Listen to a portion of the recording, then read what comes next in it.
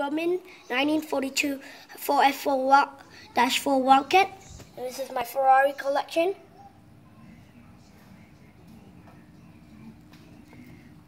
All of that. You can see this is my whole thing, and then we have another model we're going to review.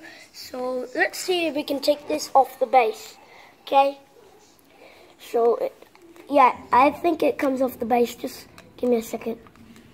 Just give me a sec. Okay, it's not coming. Okay, it came off the base.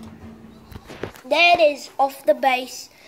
And you can see the name there. You can see everything clearly there.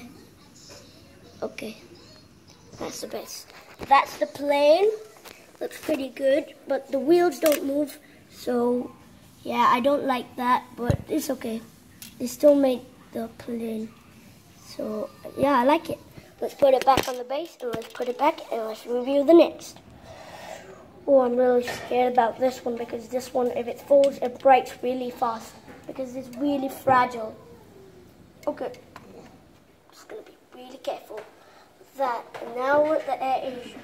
Okay, I'm gonna get this off the base. Okay, that's the Air Asia. I got it off the base.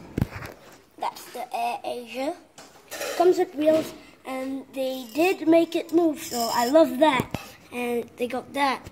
But the most I like is the army plane. So I think that's about it for this review. So thanks for watching, guys.